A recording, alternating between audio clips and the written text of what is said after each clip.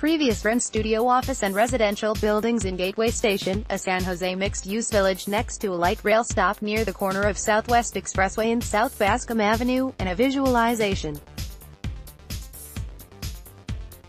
A transit village planned for San Jose, a few train stops from a huge development that Google has proposed in the city's downtown, is growing in potential size by expanding the number of housing, units and office spaces in the project.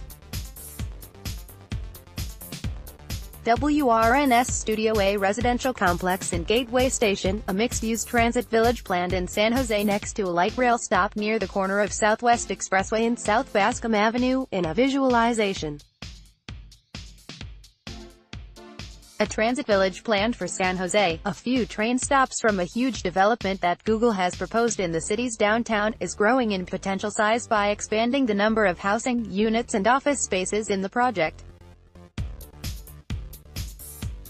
Sound: The gallery will resume in seconds. Rent studio and office building in San Jose's proposed Gateway Station, a mixed-use village planned near the corner of Southwest Expressway and South Bascom Avenue and next to a rail stop, and a visualization.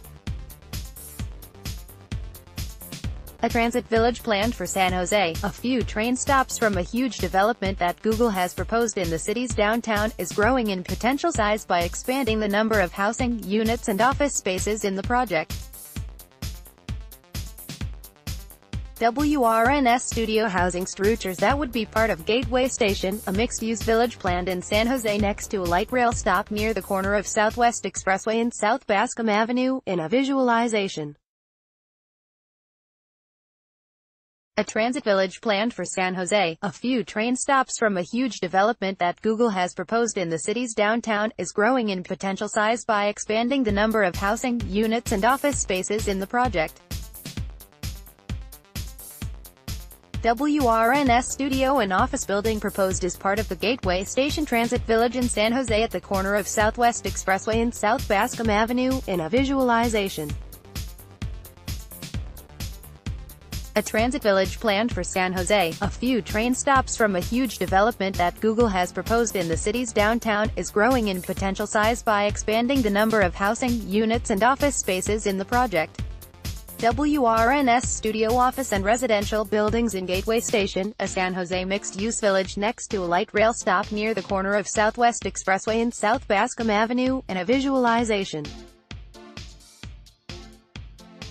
Transit village planned for San Jose, a few train stops from a huge development that Google has proposed in the city's downtown, is growing in potential size by expanding the number of housing, units and office spaces in the project. Next show caption: Rent Studio, one of 5 office and residential buildings in Gateway Station, a San Jose mixed-use village next to a light rail stop near the corner of Southwest Expressway and South Bascom Avenue, in a visualization. A transit village planned for San Jose, a few train stops from a huge development that Google has proposed in the city's downtown, is growing in potential size by expanding the number of housing, units and office spaces in the project. Expand San Jose, a transit village planned for San Jose, a few train stops from a huge development that Google has proposed in the city's downtown, is growing in potential size by expanding the number of housing, units and office spaces slated for the project. The South Bascom Gateway Station mixed-use development, according to an updated proposal now on file with San Jose city planners, would be built on a triangle-shaped plot of land totaling 6.4 acres at the corner of Southwest Expressway and South Bascom Avenue. The site is the location of a shop-worn retail property known as Dick Center, where a Zorba, the Greek restaurant, had operation. Bay West Development is developing the Gateway Station project. Ad choice advertising and red invented by Teeds, San Jose is finally building up and not out, said Bob Stedler, principal executive of Silicon Valley Synergy, a land use and planning consultancy, referring to the city's current push under the leadership of Mayor Sam Liccardo to build more offices and residences and dense developments near transit stops, rather than to sprawl in a Los Angeles-style pattern. The latest version of the proposed transit village envisions 590 residential units and nearly 214,000 square feet of offices. The housing would consist of 125 studios, 353 one-bedroom units and 112 two-bedroom units, the planning documents stated.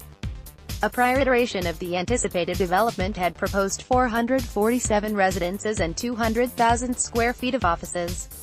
Gateway Station is a great mixed-use transit-oriented project, Stettler said.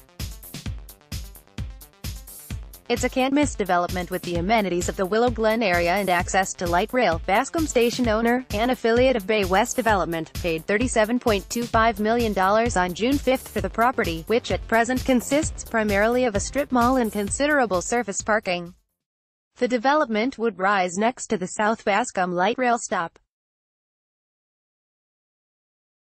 That station is just a few stops south of the Duridan Transit Station that itself is a hub for light rail, ACE Train, Caltrain, Capital Corridor and Amtrak stops, and in the future would be the site of a BART station.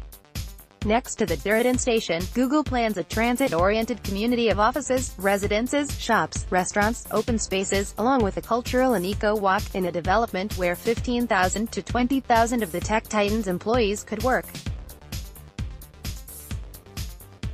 Technology giants such as Apple, Facebook, Adobe Systems and Amazon expanding in huge ways in Silicon Valley, San Jose has led the charge for creation of urban villages that would blend offices, housing and retail with immediate access to transit stops.